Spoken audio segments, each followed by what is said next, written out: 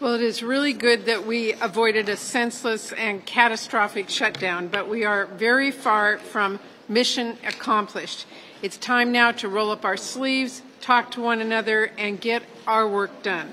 First of all, we need to pass a robust supplemental package that actually meets this moment by providing urgently needed funding for Ukraine, Israel, humanitarian support, and our allies in the Indo-Pacific. We cannot do just half of our job and essentially tell the world America only stands with some of its allies some of the time. Secondly, we don't want to be back in the same place again with funding in a few weeks, facing a devastating shutdown and no good options. And make no mistake, CRs are better than a shutdown, but they are not a good option. We have to get serious about our full-year funding bills, and that starts with getting on the same page when it comes to our top lines. The good news here is that negotiating already happened. House Republicans just need to remember the top lines they passed into law under the Fiscal Responsibility Act, a bill that Speaker Johnson actually voted for, along with many other Republicans.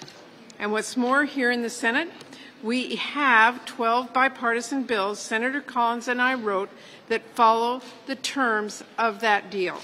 So I hope our colleagues in the House will spare us drama and dysfunction and further brinksmanship.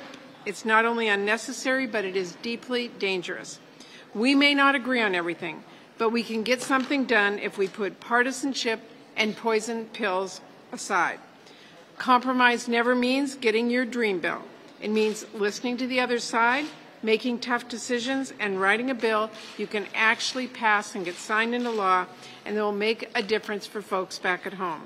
That is exactly how Vice Chair Collins and I have been able to work with members across the political spectrum to craft our 12 bipartisan spending bills, carefully negotiated and with overwhelming support on both sides of the aisle. Those are bills that can actually become law.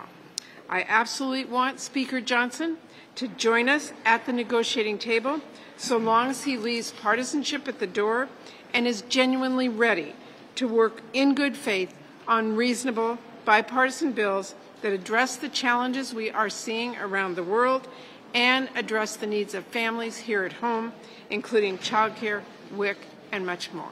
Thank you.